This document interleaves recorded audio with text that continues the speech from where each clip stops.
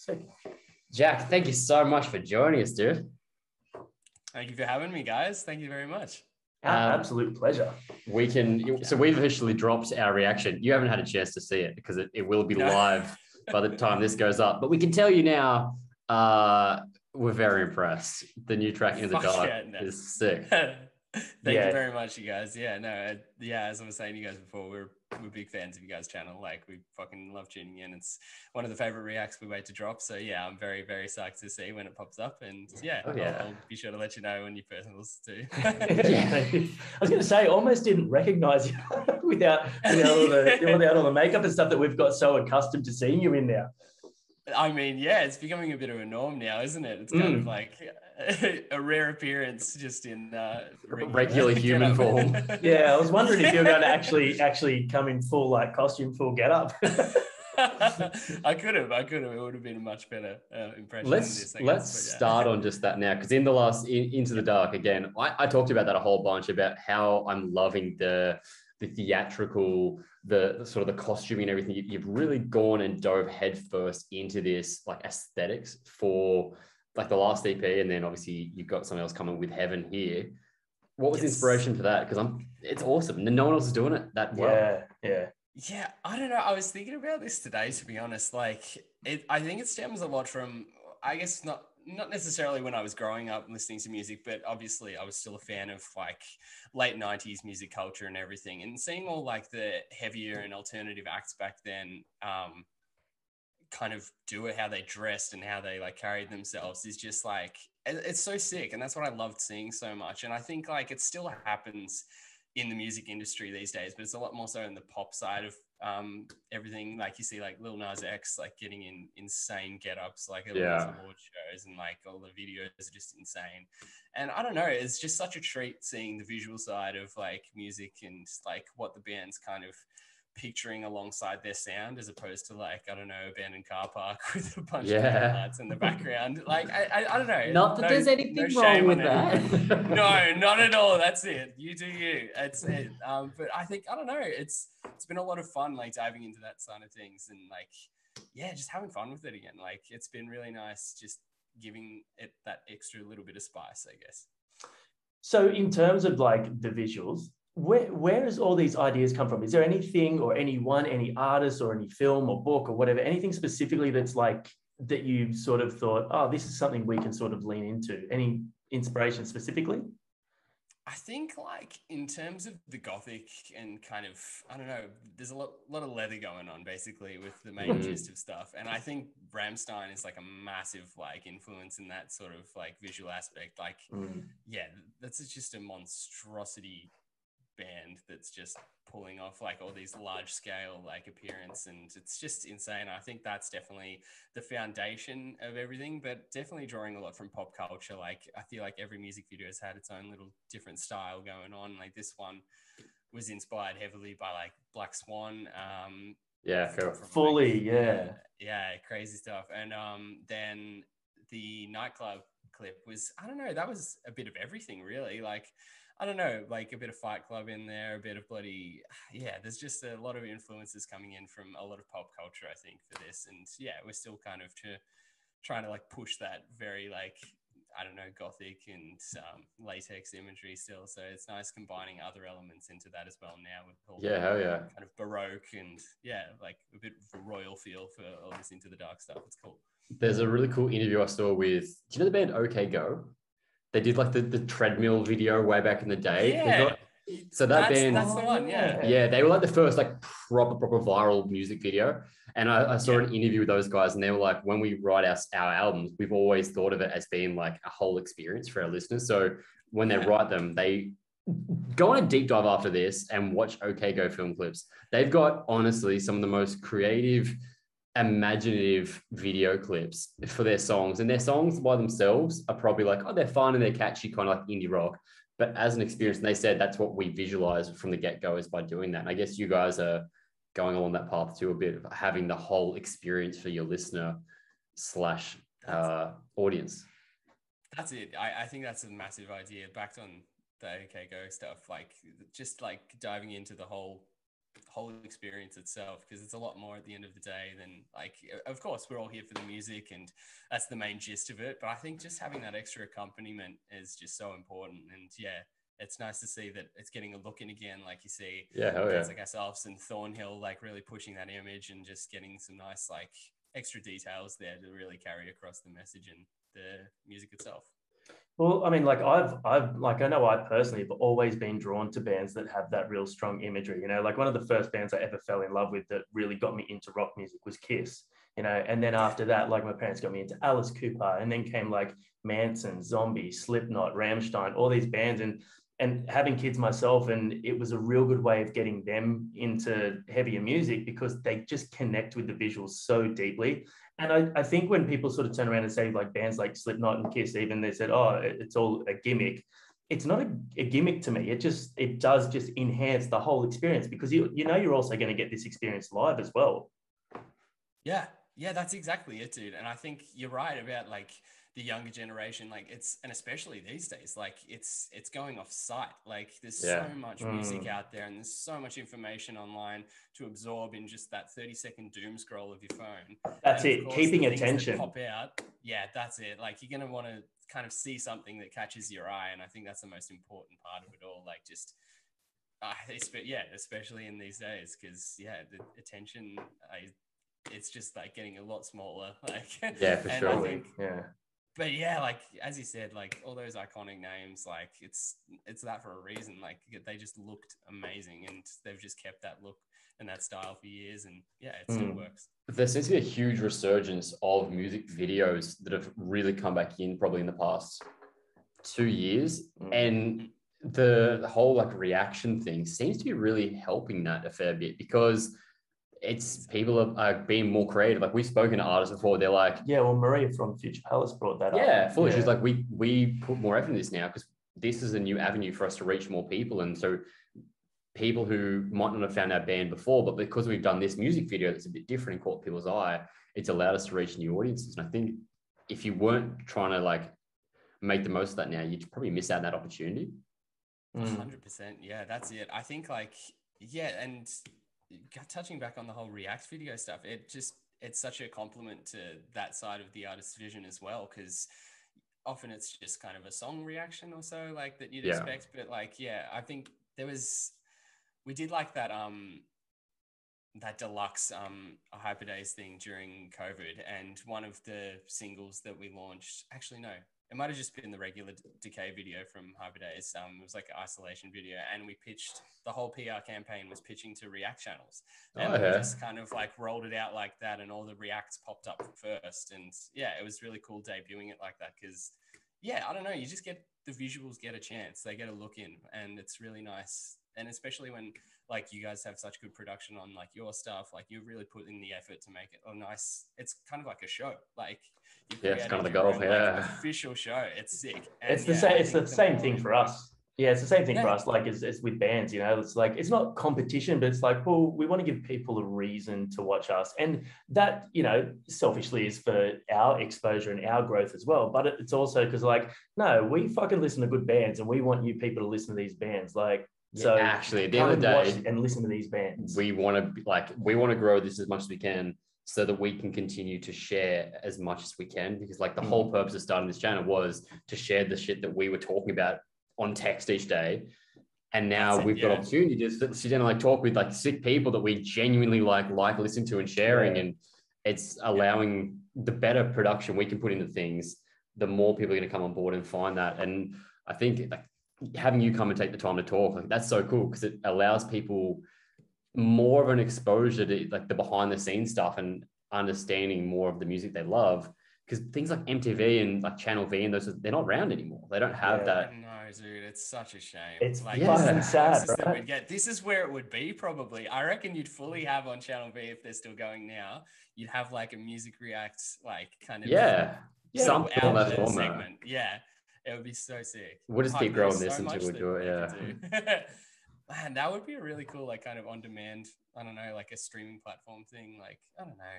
We're going to continue once like live music is happening for us more. We're going to take this and start doing like live in person. Like we're coming to see you guys on on the next tour, which would be cool. So we'll have to catch up and do like an in-person chat then.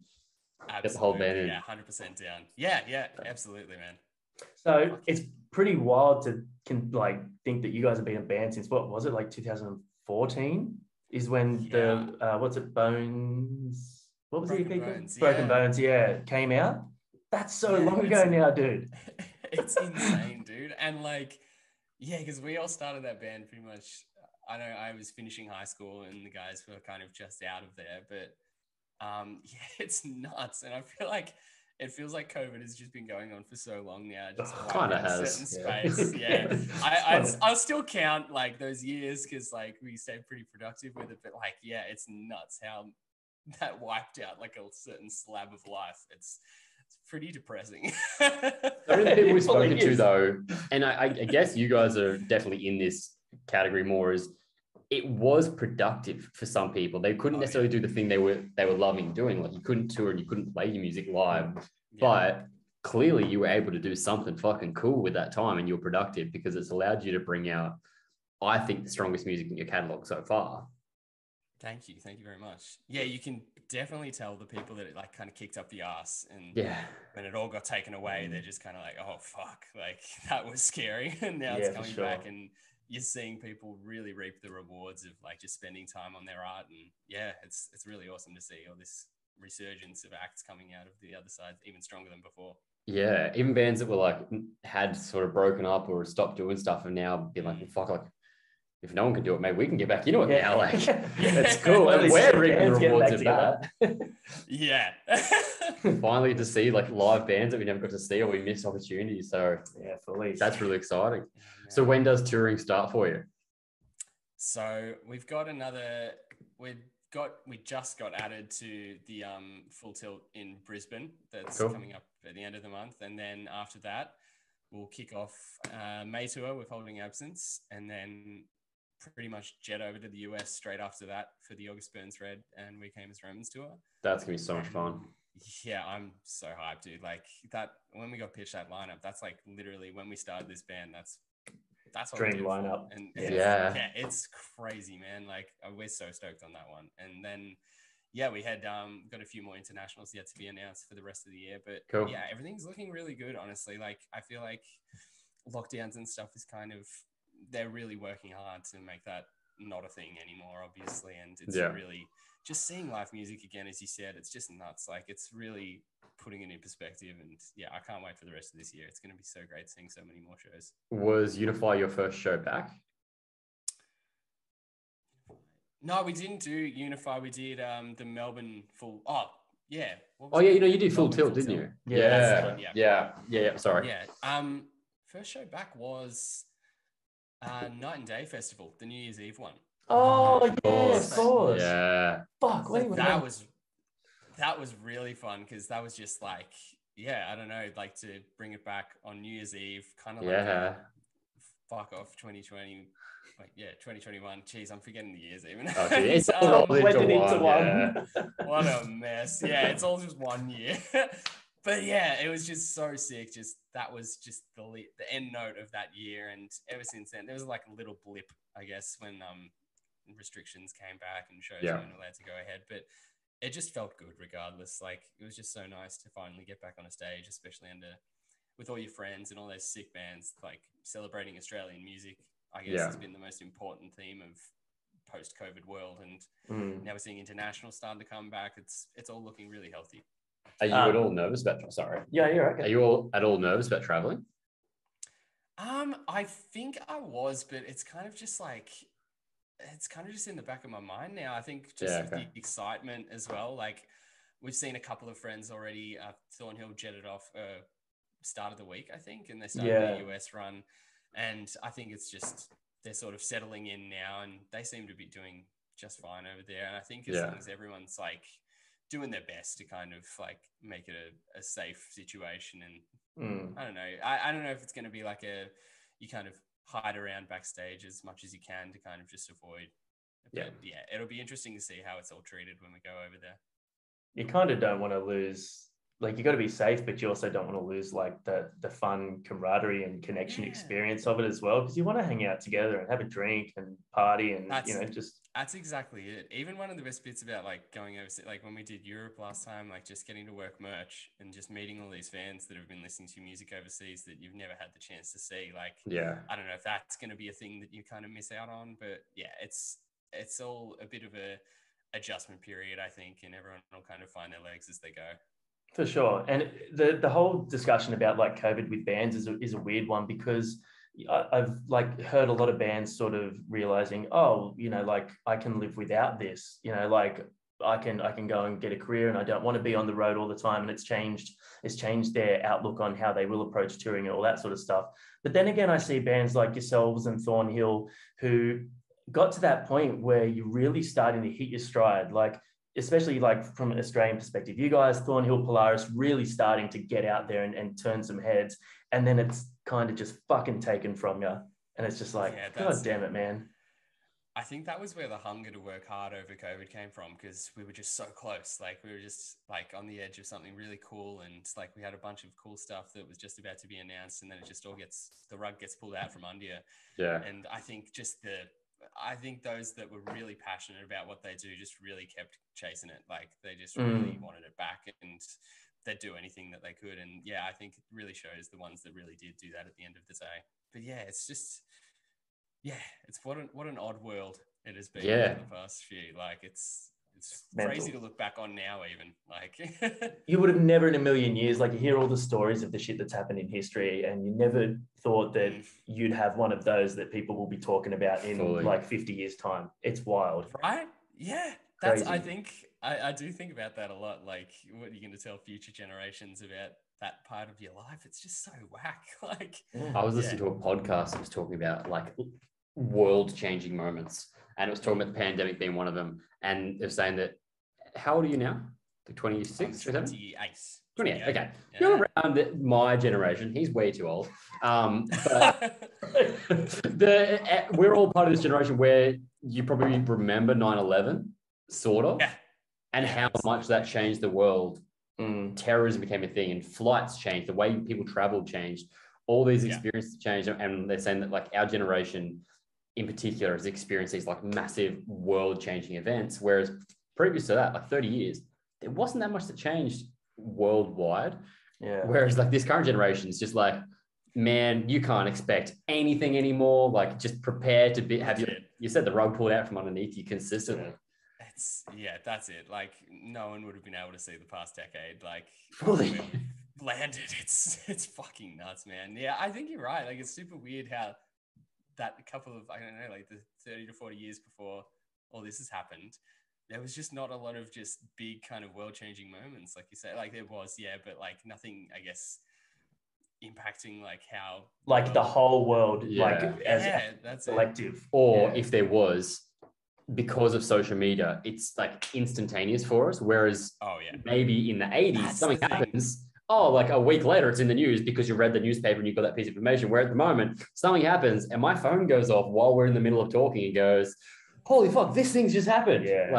Yeah, that's a very good point, actually. I think social media has definitely got its a bit of a chokehold on how we see things too. It's definitely got its say. in a bad way, but also in a really good way. Like 4 years ago, this wouldn't have happened. Stop being selfish here, but like 4 years ago, we wouldn't have had an opportunity to discuss, and for you guys as a band, social media and even COVID probably allowed you to reach new audiences because there was this new focus on a different media and a different way of consuming music. Even though it's not necessarily what it was, there is opportunities there. And as we said before, you're like capitalizing on them and making the most of them and being proactive, which is great. You're adapting and enjoying it, which is sick. Yeah, that's it. So new tune. Yes. We've got to address the elephant in the room. God damn, it's a fucking 180, isn't it? It is a little bit. Yeah, I think. Yeah, it's this whole these little EPs that we're doing. I think each one is gonna like your head's gonna turn, and by the last EP, I think you're gonna have to do a full 360. Like it's we're taking a couple of we've been writing a lot of I guess doing a bit of a change up in all things, and it was nice. Honestly, I see these EPs as like a public test run. Like, we're just dropping every style of music that we think this band could ever possibly be. And I guess we're just seeing like what sticks, and it's literally just throwing shit at a wall. And so far, everything's letting sticking. the public watch. Yeah, and that's what we were like, oh, surely like people won't like this or won't like this. And it seems like everyone's like really into the lot. So I guess it's going to be difficult to kind of like gauge the future from here. But like, yeah, there's more like of this EP series to come, and like it's all written, it's all ready to go. Yeah, it's going to be very interesting to see at the end of it, like, I guess where we've landed of the future of Void of Vision.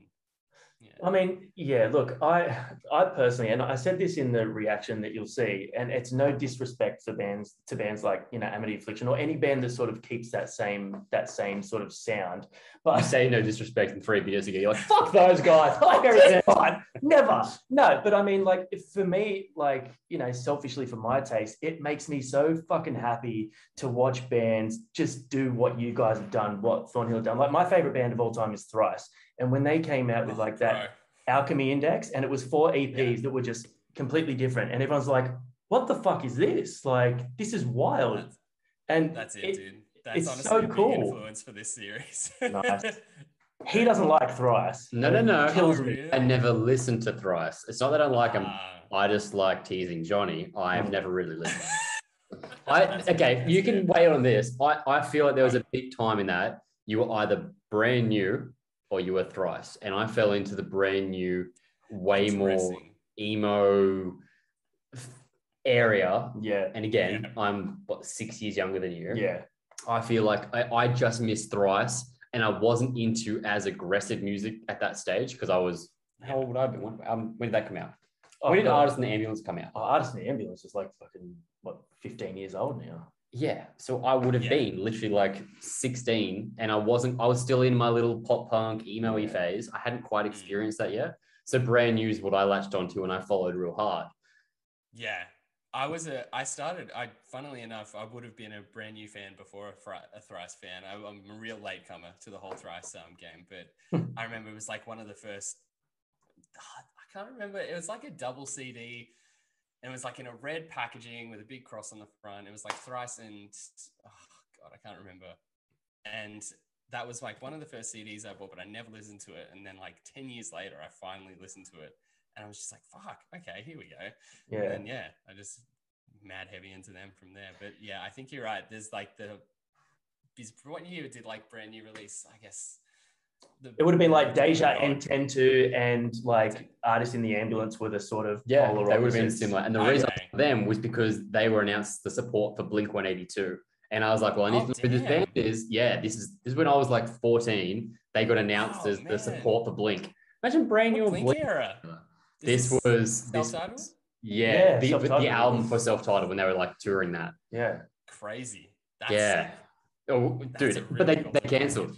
That's when Travis couldn't fly. Yeah, I remember that. And then I didn't get to see brand new at that stage, but I was already like fully in love with them. Yeah. But yeah, so. But no, my point was just like, I just love seeing artists just push themselves to just really dive in and try things. And it's not like just, we're just going to test the water. It's like, no, fuck it. Here we go. We're going to swan dive straight into this sound, which is what you've done on this new song.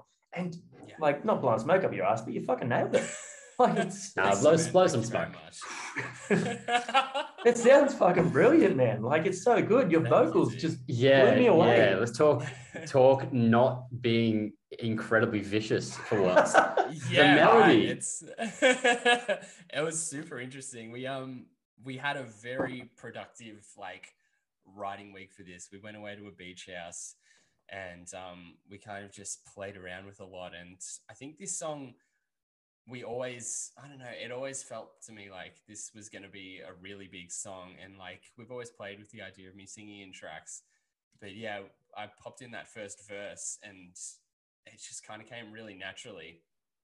And then, we just kept, I eventually went heavier and stuff. And then we brought Dan from Architects into the fold, like to help with production. And he was just like, why aren't you singing more? And I was like, good point. And then we went from there, and it turned into a really nice like result. Like I didn't see anything like that. Do you enjoy doing the clean vocals? Yeah, I really do.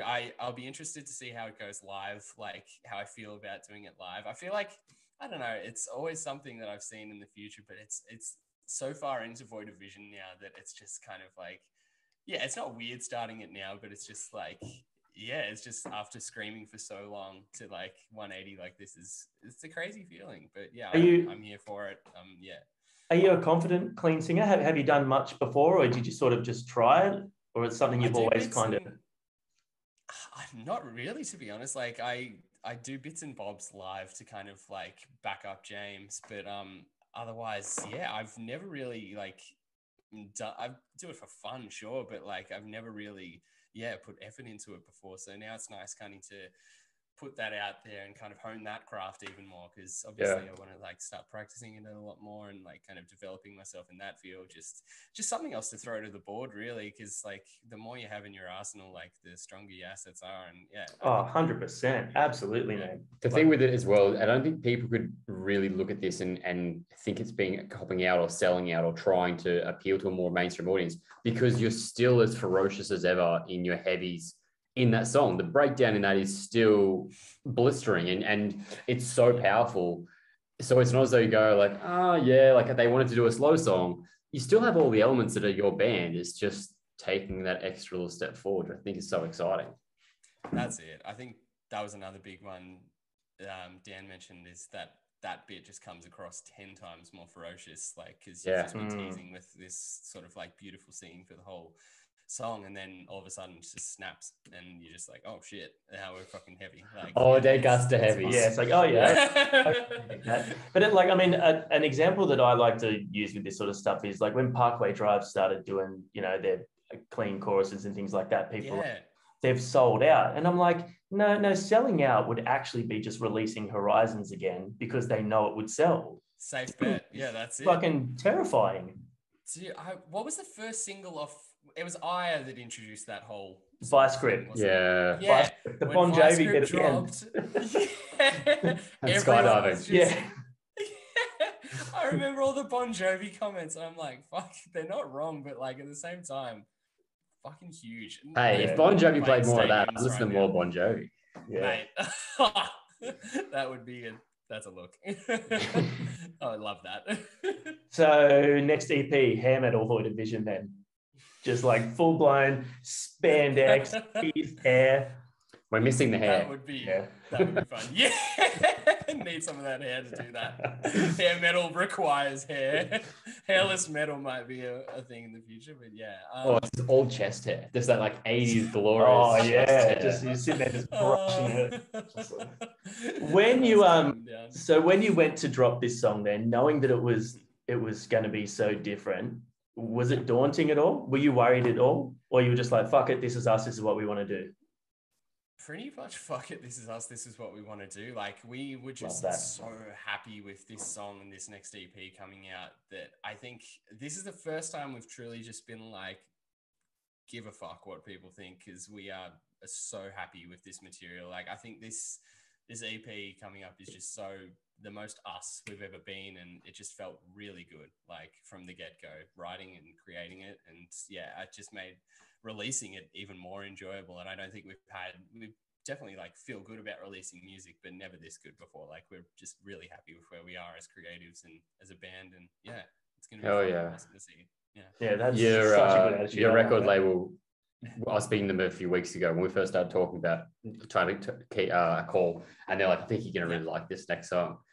Which I was like, that's cool. Cheeky. They've got your back, but like, they've been amazing the past few years, like especially over COVID, like helping us out everywhere and they can. And we love them. We think that we're so stoked with the roster they've got, and I feel like the amount of effort and work they're putting into supporting the bands and allowing that.